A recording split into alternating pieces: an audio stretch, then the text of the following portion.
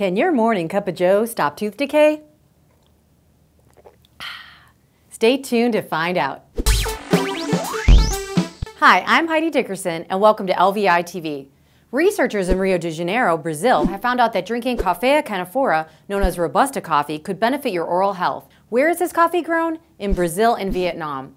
In their experiments, the scientists found that this coffee initiated mineralization of the tooth enamel. This is very interesting.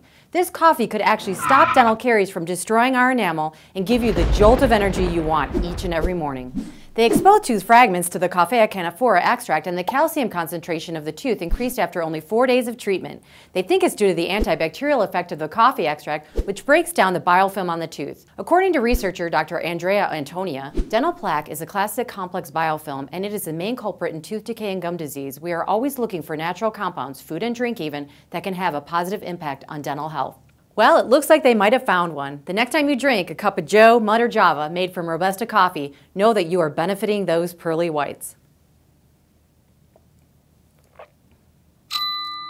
Don't forget to like us and subscribe. Link us to your Facebook and share us with your friends. I'll see you next time on LVI TV. I'm Dr. Heidi Dickerson.